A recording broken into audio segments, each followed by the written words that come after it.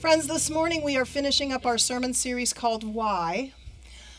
This sermon series is based on Adam Hamilton's book called Why, Making Sense of God's Will. And those of you who have been following along, today we're going to be looking at chapter 4 of Adam's book. During this sermon series, we have looked at those questions, those times when we ask the question, why, of God. Why do bad things happen to good people? Why does it seem like sometimes our prayers go unanswered? Why is it that we cannot see God's will for our lives? If you've missed any of the sermons in this series and you would like to catch up, there are two places where you can find them. You can either go to our website, the web address is there in your bulletin, and there will be a link there to the sermons and you can view them on our YouTube channel. Or you can go to our Facebook page, and we record the sermons during the 11 o'clock service as well.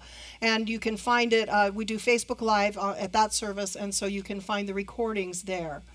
And so you're welcome to take a look at those if you wish.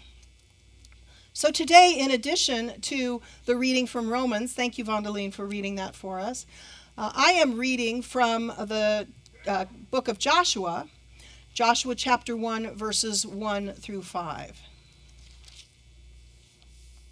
And these words occurred right after Moses' death. After Moses, the Lord's servant, died, the Lord spoke to Joshua, Nun's son. He had been Moses' helper. My servant Moses is dead.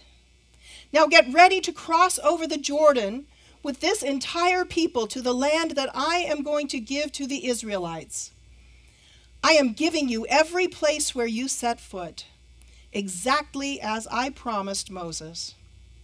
Your territory will stretch from the desert and the Lebanon as far as the great Euphrates River, including all Hittite land up to the Mediterranean Sea on the west. No one will be able to stand up against you during their lifetime. I will be with you in the same way I was with Moses. I won't desert you or leave you. May God add wisdom to the reading, hearing, and understanding of these words.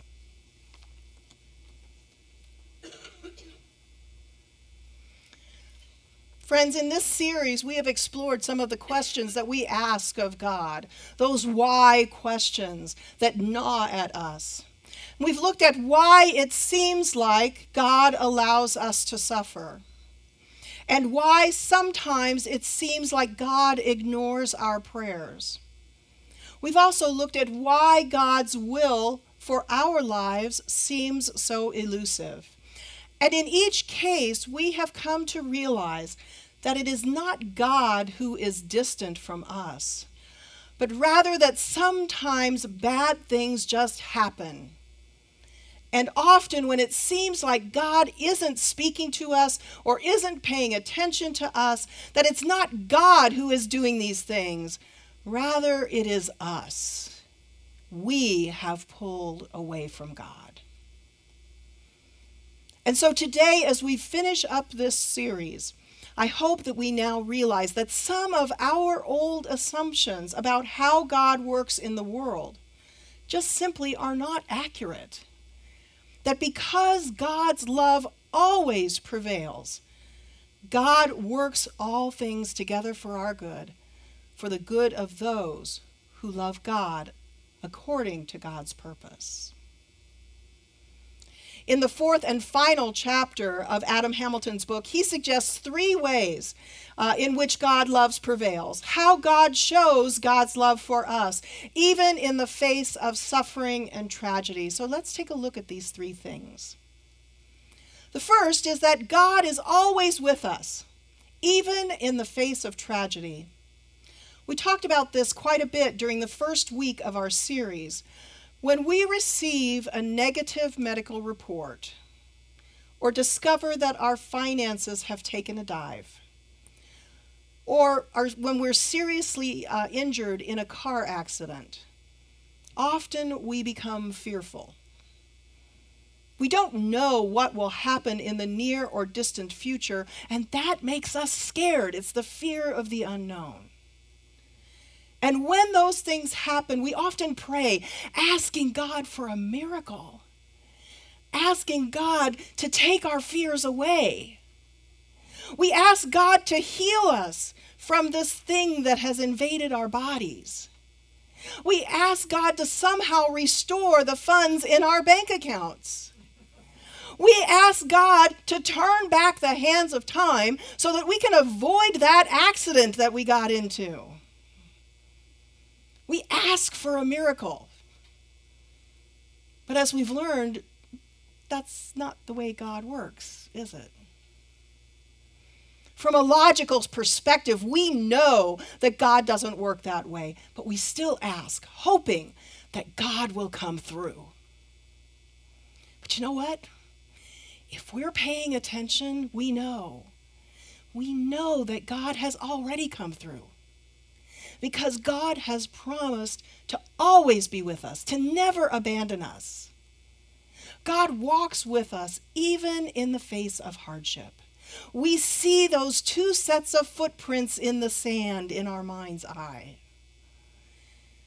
But God also carries us through those dark times. This is what happens when we understand and come to trust that God is as near to us as the air we breathe. Adam Hamilton wrote those words. He goes on to say, "It is not that God eliminates the frightening things in our lives, yet knowing God is with us gives us peace in the midst of the storms." We know all of these things because of what we read in Scripture, right? From the Old Testament stories of Noah and Abraham to the lives and ministries of Jesus and Paul in the New Testament, the entire biblical narrative is the story of the many ways that God has been present with God's people over time. We also heard about it this morning in the story of Joshua that I read just a few moments ago. This is one of those stories that speaks to God's presence in the lives of God's people. Now, we don't often hear about Joshua's role during the Exodus, most of the time because our energies are focused on Moses.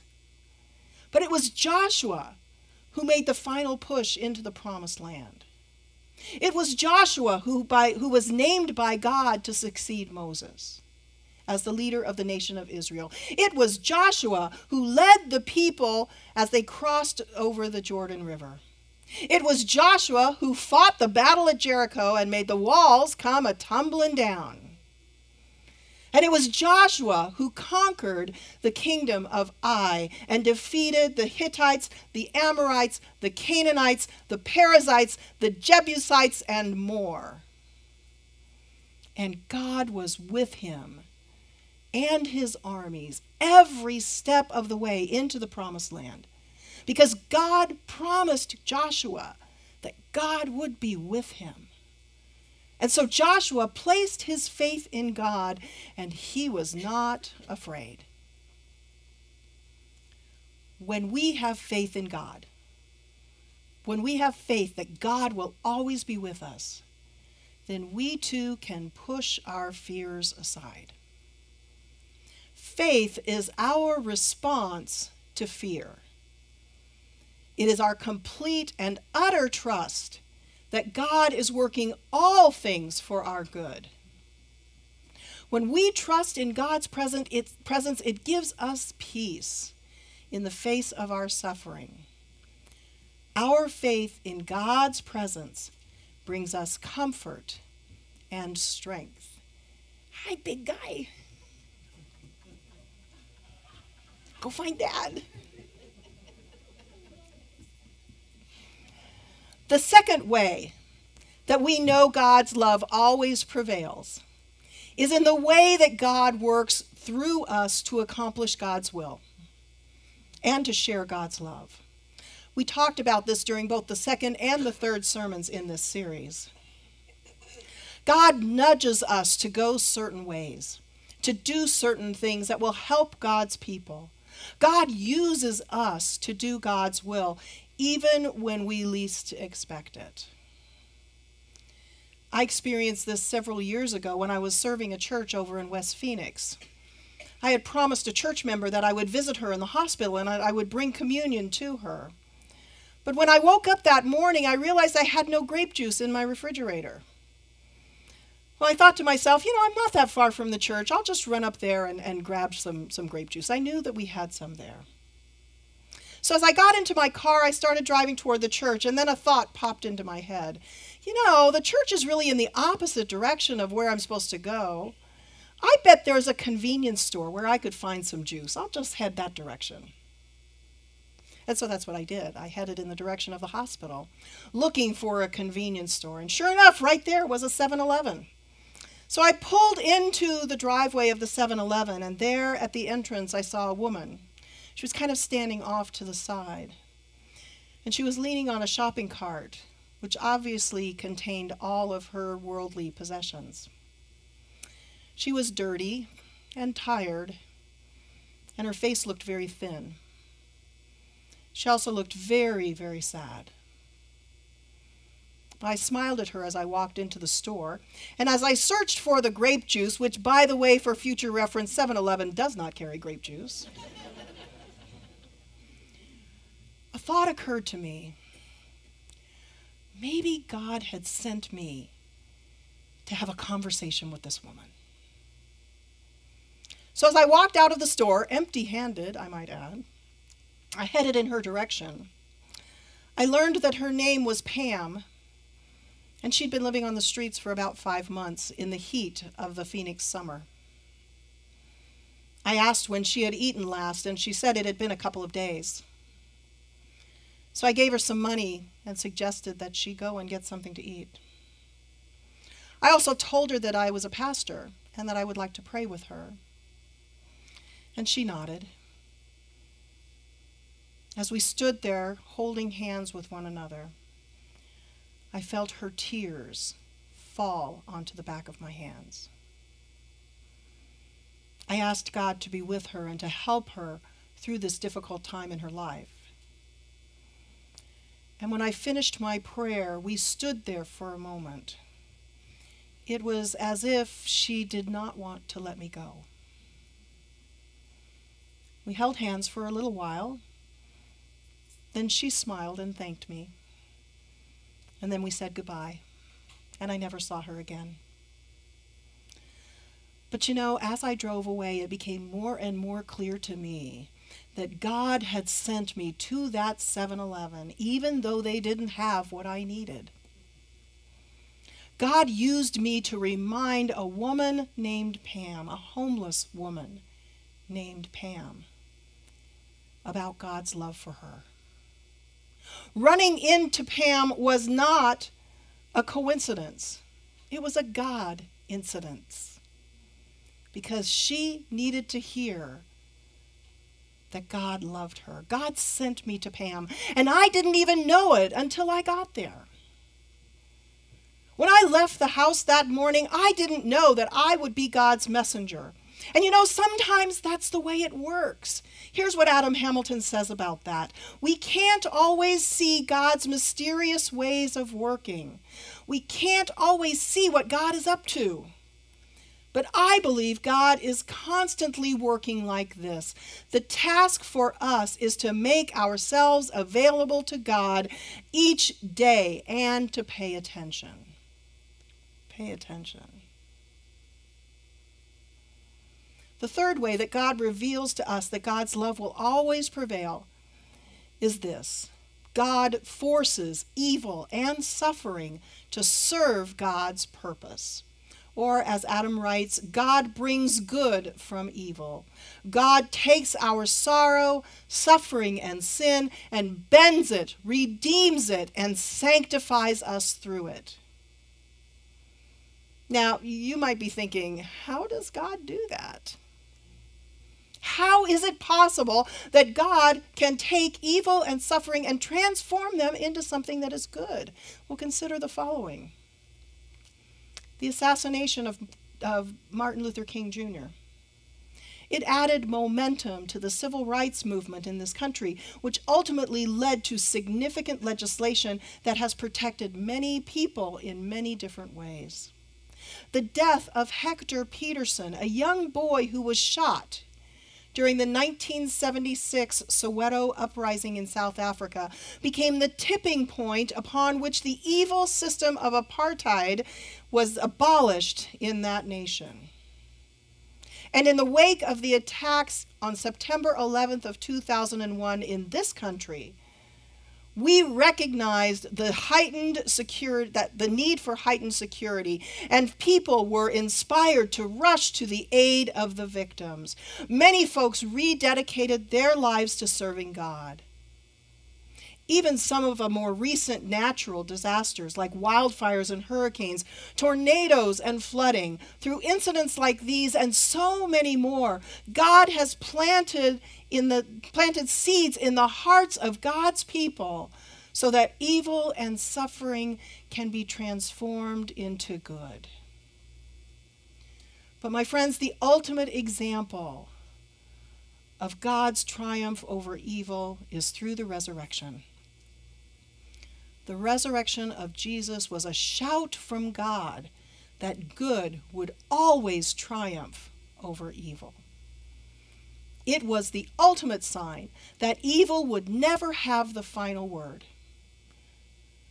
When Jesus died on the cross that day, it looked like the forces of evil had triumphed over good. But God said no. God would not allow that to happen. And so on the third day, Jesus rose from the dead, demonstrating God's love for us.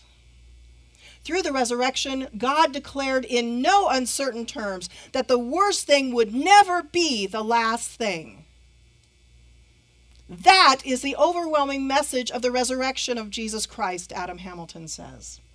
The Bible proclaims hope in the face of the darkest of circumstances.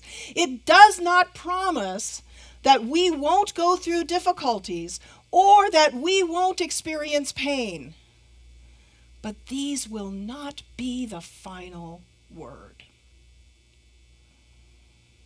My friends, every Easter we celebrate this message of hope.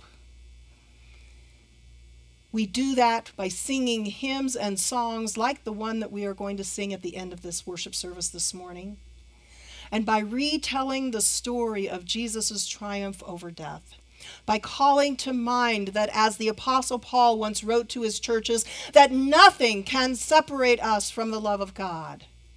Neither death nor life, nor angels nor rulers, nor present things or future things, not power, nor height, nor depth. But you know, even as we celebrate this miraculous and hope-filled event, sometimes when we are faced with suffering and disaster, our faith in God's love will wane. And we might even ask ourselves, do you really believe this stuff? Do you really believe that good triumphs over evil? And that the worst thing is never the last thing? Well, friends, I hope that when that happens, that you will remember what Pastor Adam shares with his congregation every Easter Sunday. Here is what he says. Every year, people ask me, do you really believe in the resurrection? Do you really believe that Easter means the worst thing is never the last thing? Do you really believe that ultimately good will triumph over evil and God's love will ultimately prevail? And my answer, Adam says, is always the same. I not only believe it, I am counting on it. My friends, I hope that you are counting on it too. Amen.